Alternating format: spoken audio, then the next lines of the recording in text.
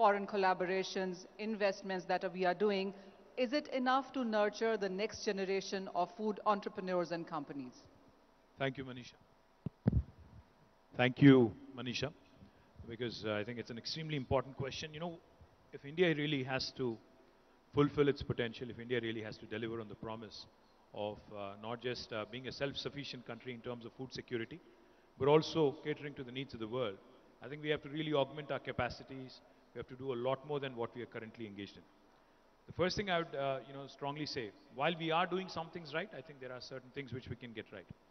Just to give you a macro picture of what the current situation in the country is. India has about 41 crore acres of land, which is arable, which is suitable for cultivation, which is suitable for agriculture and allied activities. We have more than 1,40,000 TMCs of water. 1,40,000 TMCs of water. A broad approximate number is 1 TMC can irrigate nearly 10,000 acres of land. A very approximate number.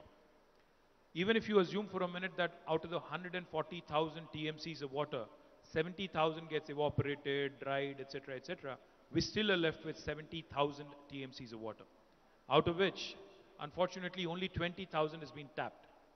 50,000 TMCs of water every single year, unfortunately, goes into the oceans, wasted. Now, what needs to happen in India is while we see the extremes of weather, people talk about climate change all the time. We are seeing extremes of weather. There are areas in India where we are completely dependent on rain, rain-fed crops and rain-fed agriculture. And then there are other areas which are perennially hit by floods and, the deltas, etc., which are perennially struck by abundance of water and abundance of, nature. What we ought to do, like in the case of Telangana, what we have done, we have completed and we have delivered the world's largest lift irrigation project, where we lift water from 82 meters above sea level and lift it all the way to 618 meters above sea level. We have completed this project with an investment of more than 1 lakh crore in a matter of 3.5, 4 years. Now, if Telangana, the newest state of India, can do this, why can't the rest of India do it as well? We have irrigated by this project 45 lakh acres of water, 45 lakh acres of land, and all the numbers that you just heard from our ministers in terms of agri expansion, in terms of dairy expansion, in terms of fisheries, in terms of storage capacities, all of this is a result of unwavering support, unflinching commitment to create more and more of these irrigation potential. Now that is something that the rest of India needs to do. The second thing I'll also mention quickly, if India really has to ensure that we find that rightful spot, we have to focus on post-harvesting and what needs to be done to add value. Because the farmers are extremely hardworking. They are doing their best. With all of our support, in Telangana, we provide 24 hours of free power. We also provide them with quality seeds. We provide them with quality fertilizers. More importantly, we provide them with farm input assistance. We have already provided 65,000 crores of investment, farm input, through a program called as Raitu Bandhu. We are the first in India, in independent India, to have started this program. We have supported 65 lakh farmers over the last 6 years, provided 65,000 crores of farm input, and we also provide a farmer life insurance. We insure all the farmers in our state, 40 lakh plus farmers below the age of 60, to the tune of 5 lakh rupees. What this has done has created confidence in the farming sector among the distressed section that this also can be lucrative, this also can be remunerative. We also purchase all the farm produce directly at their doorstep. Now what this has literally done is allowed our farmers to work freely without any concerns, and as a result, today Telangana has become the leading paddy producer, with the leading fisheries producing state in the country, etc., etc. The last thing I'll tell you, in 2020, to add value to what our farmers do, we launched a program called as AI for AI, Artificial Intelligence for Agriculture Innovation. How does that help? How does technology, which today literally permeates into every sphere of life, how does it help the farmer? How can it help the farmer? Because our Chief Minister keeps reiterating every single day when we meet him. He says, any technology that does not have a positive societal impact on the common man especially is futile. No matter how fancy it is, no matter how cool it is to talk about a technology, if it does not really have a societal impact in a third world country like India, it's futile. We have used artificial intelligence to detect rainfall patterns, We use artificial intelligence today to identify the possible pests that can come up in an area. We use AI to also gauge soil health. Now, these are the kind of things, innovation through technology, support systems, focus on irrigation. I think these are the things that are going to help India achieve its rightful place. I heard Dr. Ramesh Chand very clearly when he said 20% of world's dairy needs are being, 24% is coming from India. A small country like New Zealand, they have a company called Fonterra. Fonterra alone as a company, it was earlier called New Zealand Dairy Board, that one single company contributes to 8% of New Zealand as a country's GDP. Now imagine what the agri and allied sectors in India can do if we give them that much needed support, because we have 60% of India still engaged in this activity. If only they can be given the support, because it's not fancy, it's not cool, agri, it's not glamorous, it's not space tech, it's not IT, but we need to support them so that they can actually be a game changer for our country, create employment avenues, create revenue, create wealth. Thank you. Oh, well, absolutely. I mean, there's so much being done. And Dr. Jan, this question is to you. And as we look forward, I mean, I want to start from what we are doing right now in sense of policy measures also. There is this, as the conversation has been about doubling farmers' income. And then we have poverty and hunger erosion to be rated as well. There is a target for that too. There is a Garib Kalyan Yojana also happening. There is an ethanol target also there in the market. So there is just so much happening right now. And this is happening because we have seen these problems, these concerns a decade or 2 decades back. But when we talk about the decade forthcoming, how are these policies going to work and what new policies are needed? Thank you, Manisha. In fact, agriculture is at a stage where we need to bring profound changes in the sector. Otherwise, the potential of the sector will go unharnessed. Let me share with you a few changes which has serious implication for change in policy. Our per capita food production was just 1.2 kg per person per day at the turn of the century. Now we are producing 1.9 kg food per person per day during year 2022, an increase of 50% in 20 years. In the coming years, the growth rate in food production is accelerating, but population growth rate is decelerating. So it implies that 1/3 of the increase in food production in India has to find a market. That market could be overseas market for raw produce. That market could be through food processing. So if we do not pay attention to these things, then I think you will face problem of gluts, pressure on government, give us MSP, cover milk also under MSP, cover mango also under MSP. So therefore, this today's conclave, I feel is very important to prepare a roadmap on how we link agriculture with industry, how we link food production with food processing, so that farmers don't look at government for MSP. They find that by promotion of food processing industry, they are a partner in this growth process.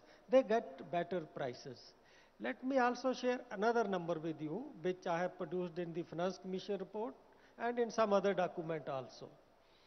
If you divide agriculture in the 5 segments, fishery, livestock, horticulture, and other crop like beet, rice, cotton, sugarcane, you will just find that there is a negative relationship between the support given by government to the segment of agriculture and growth rate of that segment.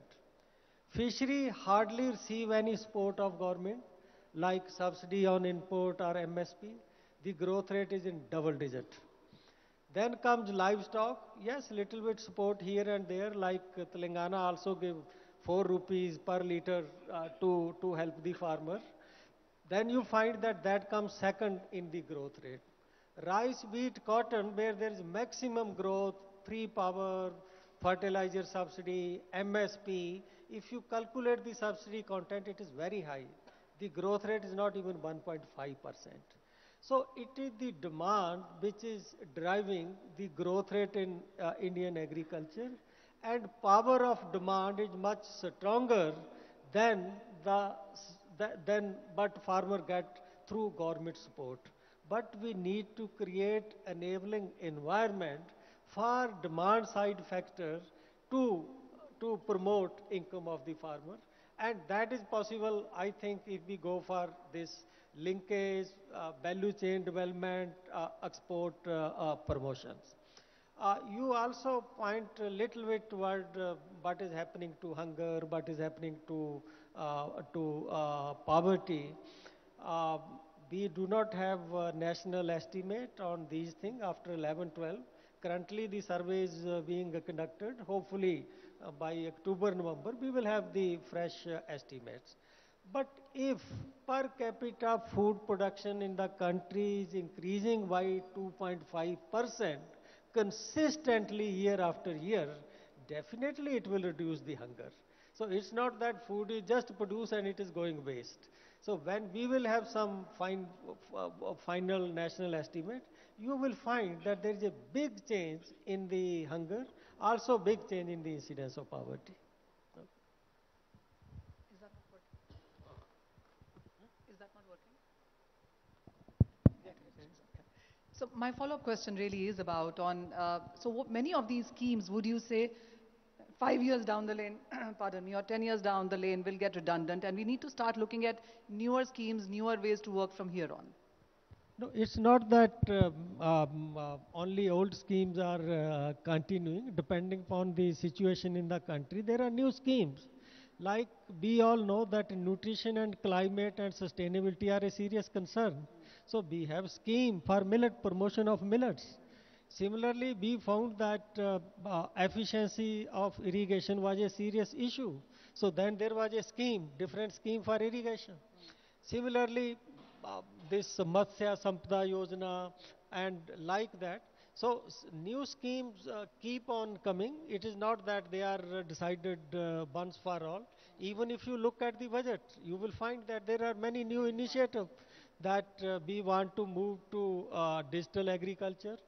Personal extension is proving very, very costly. It is also very, very slow. So we want to encourage use of digital platform by both public and private sector for dissemination of information, dissemination of technology.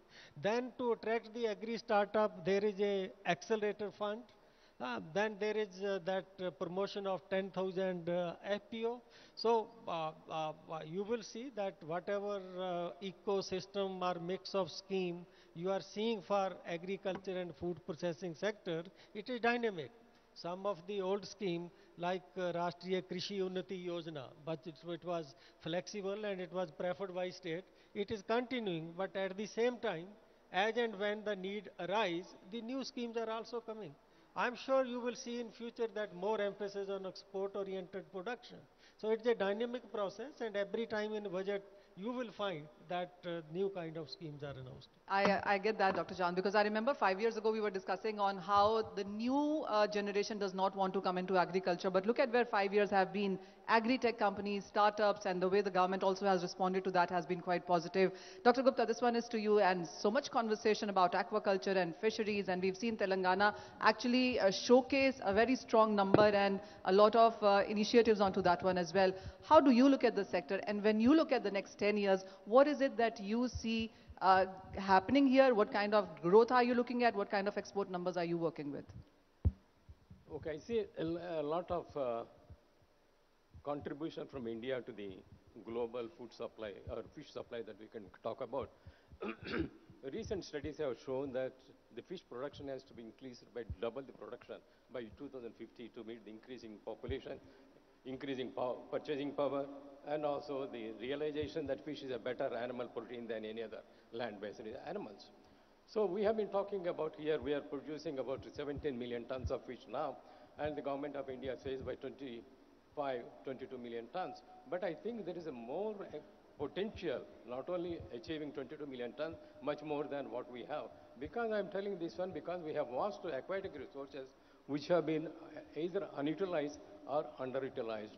And also our per hectare productions are low compared to some other country. So there is an excellent manpower that is already available, aquatic resources are there, and we'll be able to increase the fish production. And often we say that Andhra Pradesh is the #1 leading country because a landlocked state like Telangana has shown that it is possible to increase the fish production and be not only self-sufficient, can also export into the future, as the KTR has said, starting with aquafarm. Now I'm looking at the future. Now we say China is the leader, okay? Major exporter of fish and also a major importer of fish because of huge domestic consumption. But here in case of India, our consumption is much lower. Statistics 5 kilos to 9 kilograms, but in a big country like India with a different feeding habits and all that, it's very difficult to put in a national average because in states like Gujarat, it may be 2 to 3 kilograms per capita, but in states like Orissa and Bengal, it could be 40 or 50 kilos. So here there is an opportunity to increase the domestic market because the domestic market is very low now, as of now. So if we are talking of increasing the production, we have to also see that our domestic market has to be improved. So how do we do that? How do we increase the per capita consumption of the fish? Right? Now I take the example of the poultry section has done few years back. They bombarded the media. The egg is a very good protein, animal protein. It should be consumed like that. So we need a media bleach to bring awareness among the population that fish is a healthy food and better, I should say that, better than any animal protein. So once that is done, I think the consumption level will increase. So can you come out with a slogan, sir? You know, the catchy slogan, remember, Sunday ho ya Monday, rose khao ande. We should come out with something like that for fish as well. Yes, sir. We Then should only. Yeah. So that is one is increasing the domestic consumption that we have been talking about. And also the way that we have been marketing the fish, again, is not that in a good hygienic condition, whether it is in cities and the rural areas. Again, I go to the poultry, what it has done. You see, ready to eat, you know, instead of cleaning. So we can develop some outlets, as again, Telangana has begun showcased that one, you know, opened the modern fish markets and also kiosks and things like that. So transportation of fish, you know, from the production center to the consumption consumers has to be improved, that one. So all these things done, we can increase the local demand and also increase the production and also contribute to the globally. Now we are looking at the other side of the export, okay? We are exporting about $8 billion worth of fish now. A country like, small country like Vietnam is exporting $11 billion of fish. So my question is why we are not able to do that with more aquatic resources? Sir, only I'm asking questions. You only please give answers. So now there is a will, because I tell you that again, going back, you know, the fisheries sector has not received the attention in the past. In spite of its contribution to the livelihoods, in spite of its contribution to the food security, in spite of its contribution to the protein securities. But only in the last 8 to 10 years, the realization has come the fish could be a part of the food security debate. Because in the past, any policy debates, fish was not included. It's only in the last few years, I think, that we have been taking. I have one quick point to add to what Sir said. You know, in India, especially in my state, there's this traditional religious belief that at the onset of monsoon, you have to consume fish. It's called Mrigashira. What we are now launching, you know, latching onto that sentiment, is a fish festival for 3 days in all the districts. We are setting up 30 different fish stalls with variety of preparations so that the consumption increases. Yeah. Because it will help both like the fish farmers and also the people by way of improving their health. So we are launching this, something you can recommend for the rest of the country as well. Yeah, sure, sir. And sir, in the meantime, we are still waiting for that catchy line to come. I will think about it because we don't want to come back about that. By the end of this panel, sir. Yeah. All right. To the milk and animal husbandry then, and everybody has been applauding on what milk as a cooperative, as a segment has done and how we are on to becoming the milk producer to the world. A lot of numbers that you keep sharing, Mr. Sirdi, but what is the next 10 years now looking at the kind of production that we have? The last 1 year clearly has been high on milk inflation. We've seen weather and unseasonal rains and climate change and various other things as well. But the next 10 years, whether it's about technology, innovation, I know we were discussing a lot of things over the dinner last evening as well. So what is happening and how are we looking at the next 10 years now? Well, first of all, because everybody is ill. I'd like to congratulate the Telangana government. Because I've been attending last my 40-year career many such conclaves, but never seen all stalwarts of Indian food industry at one place. That is so, and also to the organizers, and talking not only one subject, every subject of food, and very, very clear, crispy, visionary at the leadership that has very impressed. Manisha ji, first let me tell you, we are talking about dairy, which is a part of food. And we are very lucky that we are in a country of 140 crore or 1.4 billion stomachs, and which is growing, which will be 165 crore by 2050. And also, if all over world, if you see where is the most potential for the food sector or organized food sector, it is India. If I give you some numbers, Indian food industry is around 50 lakh crore. But fortunately or unfortunately, fortunately for the sector, unorganized is very small. It is only, I can say, around 6 lakh crore, 12%. And half of that is dairy.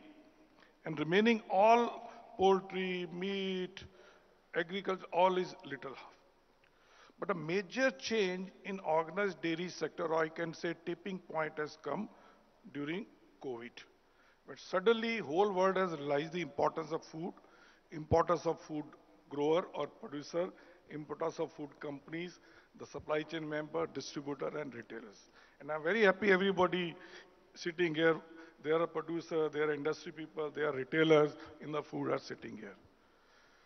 In dairy, if you talk out of this 3 lakh crore, sir, every 25 years, dairy production multiplies by 3x. Professor Ramesh Chand mentioned 24% to the world dairy production India is contributing. But if you go back 50 years back, we were contributing only 6%, or around 24 million metric ton producing. 25 years back, we were contributing only 14%. And our milk production was around 74. And today, again, 3x multiply and contributing 24. The way we are growing at 5.5 to 6%, even if we take 5.5 or 5.8, another 25 years we'll be producing around 620 million metric ton, 3x. And that will be 45% to the world milk production. And out of that, 50% will be organized. And coming to your question of dairy in next 10 years, today if it is 3 lakh crore organized dairy, out of around 10 lakh crore total dairy, another 10 years, this industry will be minimum, organized will be 10 lakh crore, and total will be around 20 lakh. You give me an example of the industry which is 10 lakh crore, organized in another 10 years. And all I think that is applicable not to dairy because all the food industry people are there. If you want to grow Indian food industry, the only mantra is give more to the producer, give more to the consumer.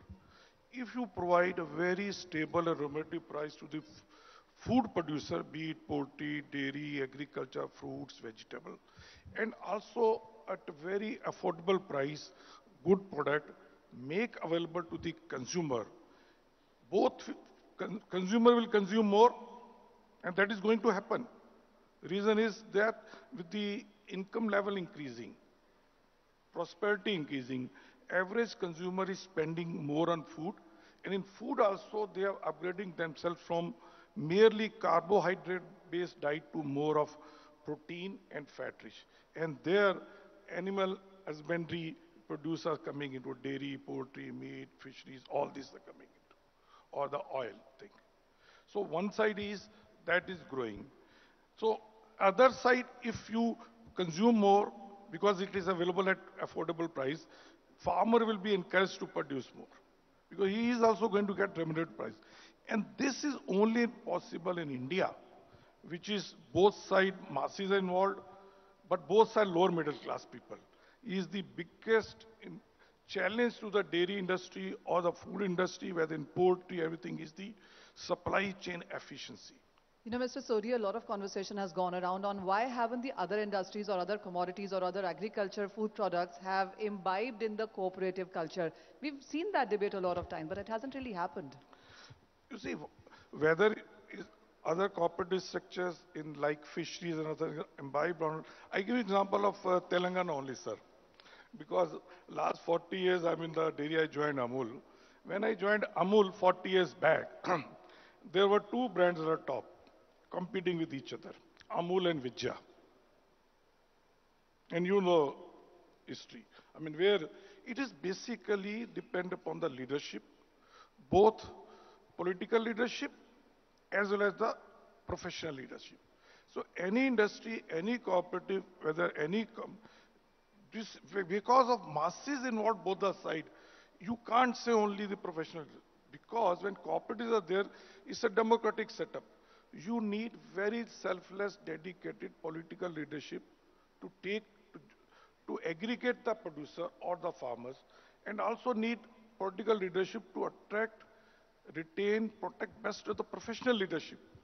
So whether any cooperative which has been successful in India, their example, and same is the reason for the decline of any cooperative also. All right. So we know where to applaud or point fingers at then. Mr. Sivakumar, this one is to you then. And we look at ITC for various things. But tell us, there has been conversation about various food products. I want to talk to you about, on one side, there are various FTAs happening. We've already talked about on how important the political will into this is. On the other side, there is about changing lifestyle, preferences. Millets was a national thing on 2018. Now it's an international millet of years in 2023. So there's lots changing, and then technology is coming into it. A lot of apps is something that we can applaud you for. So how have the last 10 years been, if you can quickly summarize that for us, and what are you now envisioning for the next 10 years? Thanks, Manisha. Before we look at operationally what might happen, let me do a preamble in terms of what is difference between last 10 years and next 10 years on two aspects that have been talked about just now. One is a very conducive policy that will catalyze, and second is an enabling ecosystem that will catalyze. So the difference between the last 10 years and next years on the same two elements is very fundamental. Two aspects. One is that from the times when we were 1.2 kilos per capita to already at 1.9 and moving forward, in that era, all policy was production driven. Now, as we move forward, it needs to be far more demand responsive. So how do you create that? From a supply chain mindset, we move to a value chain mindset. And that shift is a lot more fundamental than what typically people would imagine. So it's not enough to create productivity, production, processing, but how do you make it demand responsive? Everybody has already pointed out there is plenty of demand which is possible, but how do you channelize in a manner that it becomes more value enhancing is one shift. The second shift is that in the past, we have largely looked at multiple elements of policy as independent policy initiatives, which were all required and made sense in a production-driven system. But they led to a lot of unintended negative consequences. And therefore, in the next 10 years, we need a lot more systems thinking approach. Water is required free, power is required free, fertilizer is required at a lower cost because farmer is fighting a global war with all her hands tied. So you need all this. But when it is just looked in that spirit, that's what has led to water tables going down, natural resources, soil getting completely damaged, and GHG emissions not bothered about, and suddenly now we are seeing climate change and obviously agriculture. If it rains too little, there's a problem. Too much, there's a problem. Wrong time, there's a problem. And therefore, how do you mitigate all? So therefore, how do you really create, I'm just drawing one in the interest of time, a similar kind of policies which are just designed for one objective at a time have led to unintended consequences. And therefore, how do you look at an entire systems approach to make that? And therefore, the enabling environment that goes with it is taking care of both these aspects. I think that is the fundamental shift that one needs to look at. What do you envision on these two fronts going forward? And obviously, the operational elements will all be related to these shifts. And how do you get the demand signals transmitted back to the production system then becomes a very important element in whether you talked about the tech-based apps that one is building and doing it, or how do you get the collaboration occur between multiple agri-tech players so that farmer gets a complete and personalized solution. Those are the kind of things which will shift now, even on the operational front in the backdrop that I talked about. Well, yes. Nandan, to you for your initial comments as well. And as we just spoke about, as Dr. Chand also said, soon farmers could be asking for MSP for mangoes and things that are not covered right now.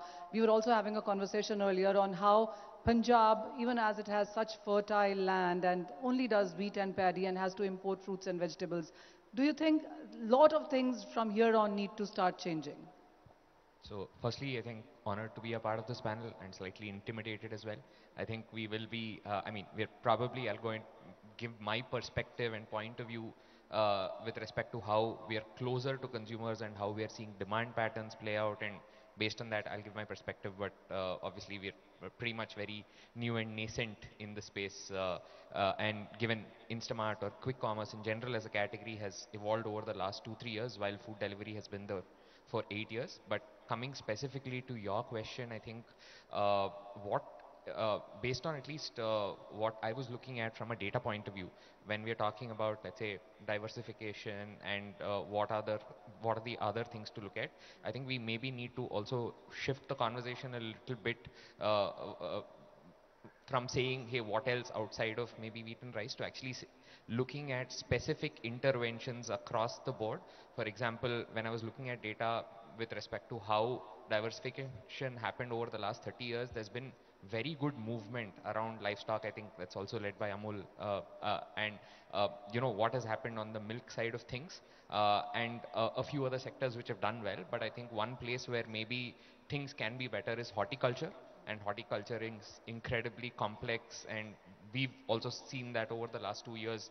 We deal with around tens of thousands of metric tons of FNV every day, and we deal with a lot of small farmers as well. And what we've seen is some of the challenges are with respect to how much wastage there is of horticulture, and the lack of infrastructure from a cold chain, storage and supply chain point of view, which does, and this is basically what we've seen across the country as well. Primarily, one of the reasons why a lot of players on the consumer side face some difficulties is because of this wastage not necessarily having a lot of reliability of supply for the consumer, where things are not in stock, or there is a lot of issues with respect to quality because of some of these infrastructural problems. I think that's one probable key area that needs to be solved. I think one of the interventions or one of the ways to think about it is be a little more specific, saying, hey, can we actually really go after solving for horticulture? Can we actually really go after solving for maybe storage, supply chain, cold storage, etc., and try to maybe take a leaf out of probably what Amul's done, where that probably the movement there didn't start off by saying what else can we do outside of wheat and rice. It started by saying how can we empower and enable the Kaira dairy farmers, right? And that is basically the kind of missionary driven approach that is needed for, let's say, saying, hey, listen, we want to be able to really enable this particular vertical and help that versus being maybe a little more generic and actually kind of look at specific interventions across the board. I think that's maybe a good place to start. All right. Maybe. So with that, we have had the first initial comments and what is top of our mind of our panelists in. I'll ask you all some questions now and would ensure or would request very short answers, one-line answers perhaps, and what comes to your mind with those kind of things. Sir, I'll start with you.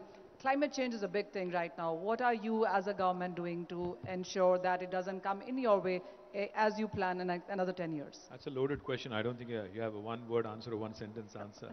You have to balance out, in this country full of extremes, where you have extreme rainfall and extreme drought. The only way to do this is by building more reservoirs, where you store water in the time of plenty and use it in the time of a drought. That sort of balancing is what Telangana has done. Therefore, our dependence on rain-fed crops has come down in a big way. That is something the rest of the country needs to emulate. Even a small country like Zimbabwe has a 6,500 TMC capacity reservoir. And in India, the largest reservoir is only a 600 TMC. So we need more of those across the country. We need to harvest at the time of plenty and use it at the time of drought.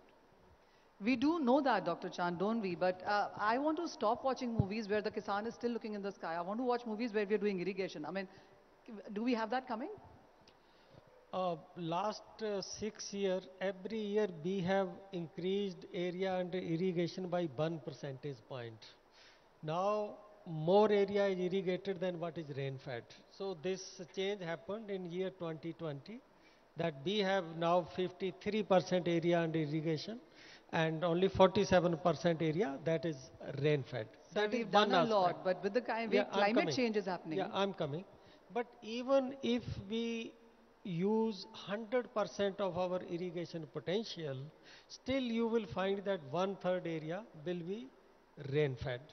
But rain-fed doesn't mean we can't address the water requirement of the crop. There are different ways, even to address the moisture stress, etc., etc.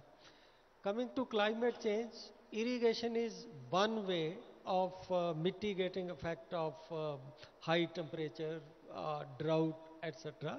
But there are many other ways. You see, climate change has not started happening just suddenly in year 2010 or year 2020. It has been happening, realized, last 20, 30 years.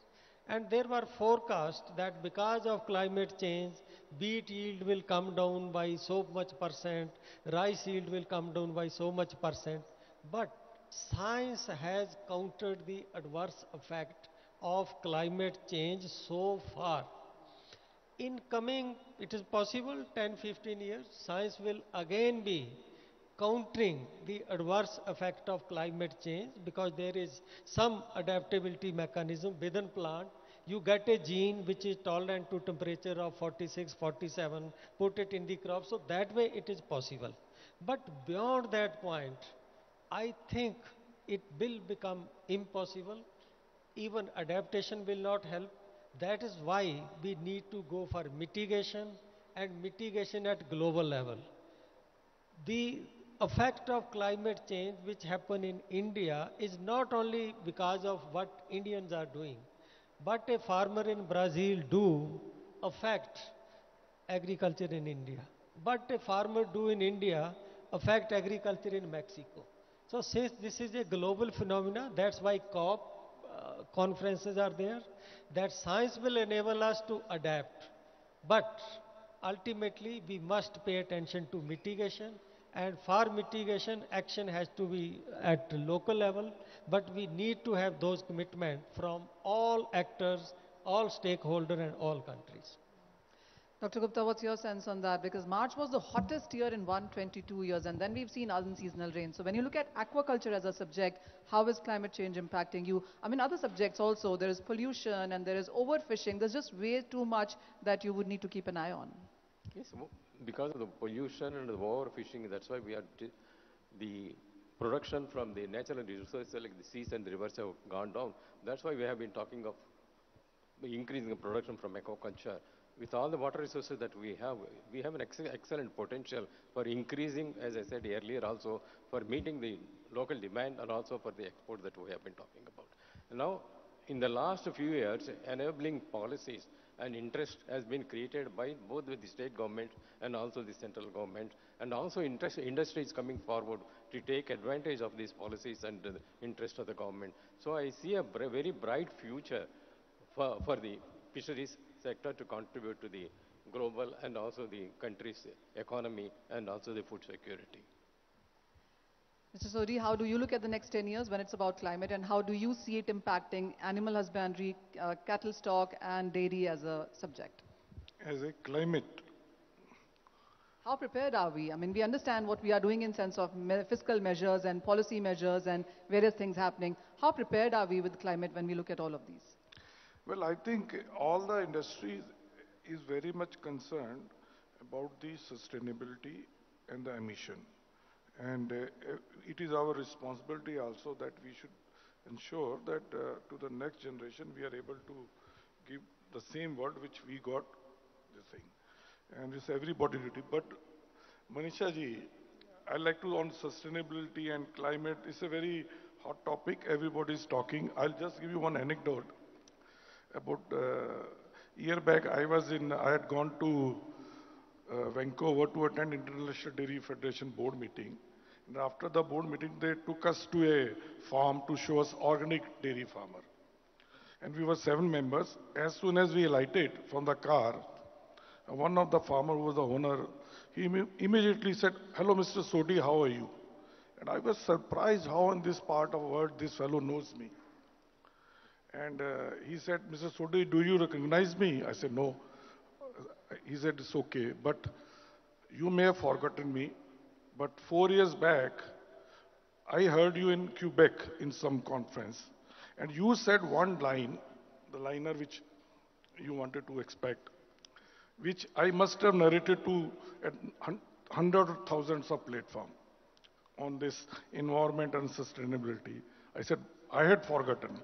So he told me, "You said sustainability starts when stomachs are full. Sustainability starts when stomachs are full." Actually, this climate, environment, sustainability is a very good word, but you have to see from the perspective of all. If you ask a farmer, what do you mean by sustainability? His only answer is livelihood. I want to earn my food. And you ask any state governments, what do you mean by sustainability? And for them, the sustainability is providing livelihood to 140 crore people as well as the employment. You ask any of the business people here, for them sustainability is the profits or bottom line. You ask any environmentalist, for them sustainability is what we are talking, emission. But if you ask sustainable to the consumers, what they will say? For them sustainability is affordable food, affordable living conditions. So we have to see when we are talking about environment, it's a very good point and we all have to contribute. But nevertheless, let me tell you, in dairy, animal husbandry is the most sustainable thing. The God has created earth interdependent on 3 things: plants, human being, and animal. We all are dependent on each other. Nobody can survive without, even plants can't survive without animal. Same as human being. So we have to see what are the other areas of saving environment. Animal husbandry is one part, but it should not be made a scapegoat or a tool to exploit the developing countries, because they are becoming more and more self-sufficient in food, which is impacting the markets of developed economy. Fair point. Thank you. Mr. Sivakumar, this one is to you. I don't want to talk to you about climate now. I want to talk about the next 10 years and the very fast pace, the way our lifestyles are changing. There is more disposable income, there are more working population, there is younger population in India, there are alternate proteins, there also is lab-grown meats and lab-grown foods coming into the market. There is just so many changes coming in. What is the world that you envisage 10 years down from here when you look at food? You didn't ask me about climate, but let me link it up with climate anyway and deal with this question. I think I draw the analogy from IT industry that India has participated in over the last over 2 decades, and what food industry will participate in the coming years. We had initially started participating on the basis of the labor cost arbitrage, and then moved through skill building and infrastructure creation at a higher value IT industry. Very similarly, what is going to happen in the food industry, and we are seeing early signs through all these FTAs and all that you referred a little earlier, is alternate supply chains built on climate arbitrage. Alternate supply chains as in, it's not normal trade transaction that I engage with an importer from India, or I engage with a consumer through whatever channel in some metro market and so on. But you actually have a long-term relationship, exactly the way a large global company says, here is my IT order signed up for the next 5 years of $500 million. That's how the alternate supply chains in food are going to get built. Because if you just look at next 75 years for which scenarios have been built by IPCC on climate, various kind of temperature ranges, we see that where we are growing some crops now, we will just not be able to grow them 20 years from now. And where we are not growing certain crops, we are better off growing those crops in that area. So I think preparing that is how the alternate supply chains will work, but in conjunction with demand, because I said demand responsive is a crucial factor. And then it will plug in all these different elements that you talked about. What is the value addition? What is the consumer looking for? And then how do you create an alternate supply chain at the back end? I think that is going to be the key shift that we will see. Okay, my final round of comments from everybody now, and Nandan, I'll start with you on this. What is your 10-year vision in food industry, and what is that one priority you think needs to be done like now?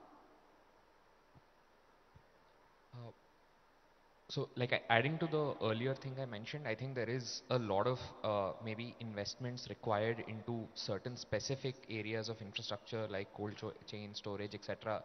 for anything to basically really make sense later on as well. That's, I think, one key area of focus.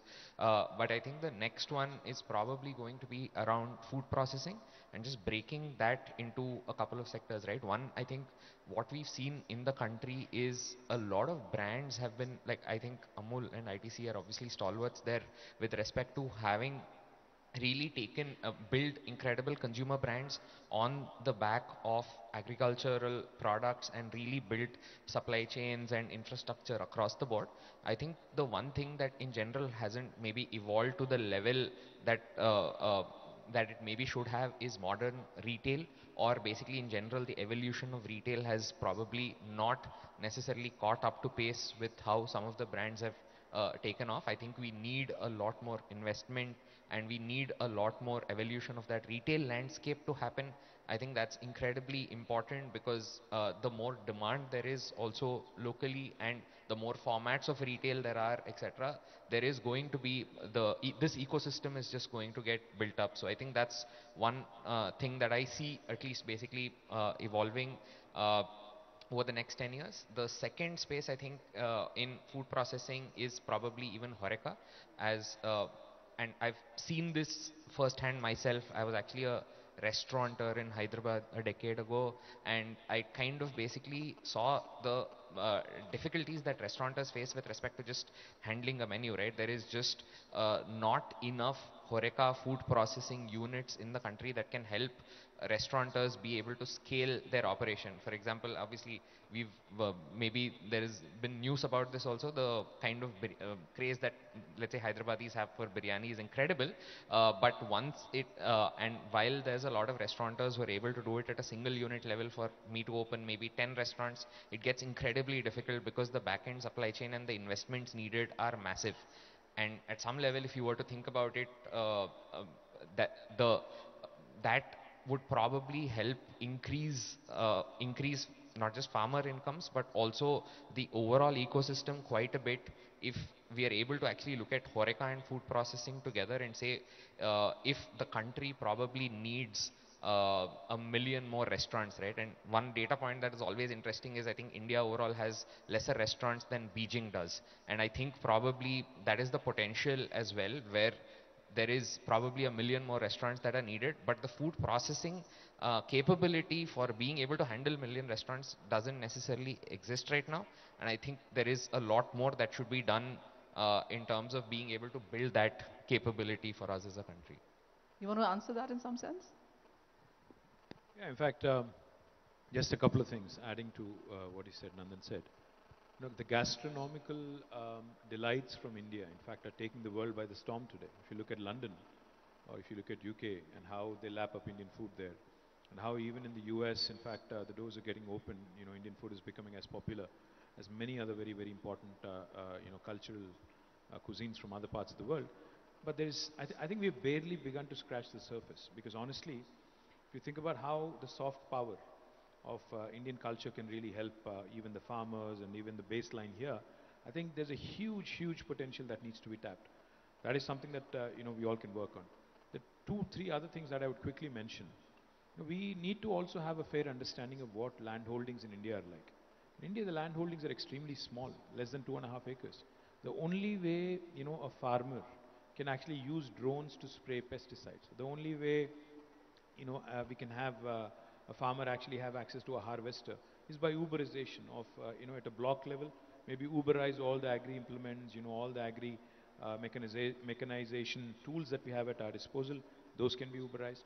Also, if in India, in a country like India, which is as chaotic as, any on the planet, if we have to dream of autonomous vehicles, I think the only autonomous vehicle I can dream of is a tractor. Because, I don't think Indian roads will allow for an autonomous car that easily. I think autonomous tractors is something that we could do with. More importantly, community managed sustainable agriculture. I differ with Mr. Sodhi on sustainability. I don't think it's the rules of the first world to actually, kind of deny us of our rightful place, in the sunlight or sunshine. What I honestly feel, Mr. Sodhi, is there are a lot of things we can do within the realm of, being a very, a country which is lower in the social ladder in terms of our per capita, etc. We can do a lot of things. We can have solar pump sets helping our farmers. We can have biogas plants actually helping our even dairy farmers. There's so many things that we can do. The little space that we have in terms of sustainability. Sustainability doesn't necessarily have to be, like green has become a fad today. They talk about green steel, green ammonia, green this, green that. Tomorrow there will be a time when they'll say green milk. So you be prepared for that. Because I think we ought to start somewhere in terms of, building puzzle by puzzle, piece by piece. And I think it is imminently doable.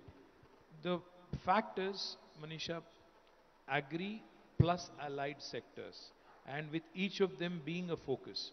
Fisheries, such large number of tanks which go unutilized, need to be tapped.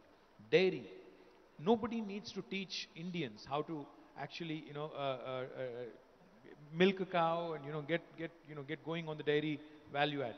Likewise, again, nobody needs to teach Indians, who already have acquired the skill of rearing sheep and goats and other things. We talk about skill development as a fancy subject. Our Chief Minister always says, what about already developed skill? What are you doing about it? So these are the things I think if we understand, the grassroots of India, we can really focus on these issues, incentivize them, promote them, and therefore, become a leader for the rest of the world as well. Very well spoken. So let me just ask you this thing. I know you haven't given me a one-word answer until now, but if you had to say one thing that is an opportunity for the next 10 years, what is that? Within food, within agriculture. Within food, within agriculture, I think biomanufacturing. I think we are headed, because I already tasted an Impossible burger. Trust me, it's as good as any normal burger. And I think that's the future, because I think there is a time when veganism is going to take over. I'm sure some of you may not like this, but yeah, the time is not too far. Plant-based meat is going to happen. Biomanufacture is going to happen. We never dreamt that it would happen in our lifetime. It's already happening. Yeah. And when I was in the US, I tasted it, and I can tell you, it is going to be the future, and it will shape the world. Mr. Sivakumar, one word that you see in next 10 years that defines the next 10 years for you. Counterintuitively, I see that climate is one of the biggest opportunity that we have. If we anticipate and work both in adaptation and mitigation. Because I said the next few years, like the last few years for IT industry, the future is how do you work on the climate arbitrage? And given the diverse country that we are, we already see that kind of map which is very visible. So climate change as an opportunity. Right. While I'm at it, how would you describe Hyderabad or Telangana in one word? I came here in 1989. All my offices have moved into multiple locations that I handle. I stayed put here. So it's a place to be in. All right, then. Dr. Chand, what would you say? What is that one word for you when it comes to food for next 10 years and your one word for Telangana? About food and agriculture, I would say that agriculture is very, very important for us in the present, but it will be much more important in future. Therefore, in my view, sustainability question cannot be ignored. Agriculture consume 90% water in this country, and there are many people who don't get adequate water even for drinking. If we allow the profligate indiscriminate use of natural sources by agriculture, the future of mankind will come under threat. So agriculture has to become more efficient and more responsible in terms of sustainability, addressing climate change and the issues which are of longer term interest to the society. For Telangana, I would say that this is a state which is known for innovation. I think it has the potential to lead the country in new ways of doing agriculture in the next 10 to 25 years. Dr. Gupta, we hope you're ready with that catchy line, sir. Fish for health. Fish for health. All right. Fish for good health. He's adding good to that. Yes, sir. What's your sense? What is that one word that you see as an opportunity for the coming decade? Uh, Telangana is actually showing the way. If you look at the export potential, it's all based almost 100% on the marine fish. But the freshwater fish has not been a part of the export commodity. But Telangana, by starting this aqua hub, is showing that freshwater also, fish can also contribute to the export market. I think this is beginning, this can be a showpiece to other parts of the country and show a way. It's not only the coastal people who can benefit, but also the inland people also can benefit. And also this will increase the consumption from the fish, which is the cheapest animal protein that is possible now. I think what I can see is for the food industry, next 10 years is going to be the golden period. And it is going to get record double-digit volume growth in food industry. You add inflation 5-6%, so 16-17%. But for that, one side, state or central government has to see where to put the resources. So resources need to be put in the industry, food, where growth is coming, potentiality is coming, not in a traditional way of grains. And other side, it is a responsibility industry that you can accelerate the growth by enlarging the size, not competing with each other, and also coming with the food in the organized basic food. There is always market for high-end niche, but basic food needs to be organized, and that is the job and responsibility of industry. Like Honorable Minister said, Monday or Sunday, Roj Kha one day, as any industry has to come how to increase the consumption among the average Indian or low class Indian. Then only industry will grow, industry grows, farmer will grow, and prosperity will be there. And what's your word one for Telangana? How would you describe the state? What does it mean for you? You see, I can see Telangana is, if you want Telangana to grow any industry like IT or technology, you need to provide them a good food at affordable price. Then only you can keep wages under control. Because why India or Telangana is good in IT? Because here you will get anybody who is able to get good food at affordable price. If you were to depend on imported food, and then ask people to work for IT, wages will be high, then you will not be competitive in the India or the world. So being the competitive, food has to be good and affordable. Which it is here. So, sir, last final comments from you onto this one. You know, one thing I can tell you, I've seen and I've met a lot of industry participants over the years in our conversations on the channel as well and other platforms as well. But this is the first time that they are here not to network, but to be part of this food conclave. And that says a lot. And everybody is here. And they want to be here. They want to open offices here. They want to do business with here. With the kind of conversation that you've had on the stage with them also is something that I have heard them applauding. What are you going to tell all of these companies, participants, delegates that are here today on what are you promising them now for next 10 years? Well, I'll say a couple of things. You know, food is something that we can't do away with. You know, I think as human beings, as long as humanity is going to be on this planet, food is something that is going to be an essential ingredient on a day-to-day basis. So there is no substitute, even though, of course, we might switch to different cuisines, we might switch to superfoods, we might switch to high-protein foods, we might switch to different things. Food ultimately will remain to be something that is going to be in demand. As part of the evolution, I think people will start, eating better, more and more. As was pointed out by a minister, consumption patterns will change, eating habits will change. The point is, as an industry, this is an evergreen industry. As an industry, this is something that is going to thrive, prosper. India has in it to be the granary, to be the food producer for the rest of the world. During COVID, all activities were switched off, but agriculture, but for horticulture, and but for these food processing industries. Because it is something that we can't do without. Telangana today offers you a gateway as a destination, to come in, to explore all the 5 revolutions that are unfolding. We offer you policy support, we offer you incentives.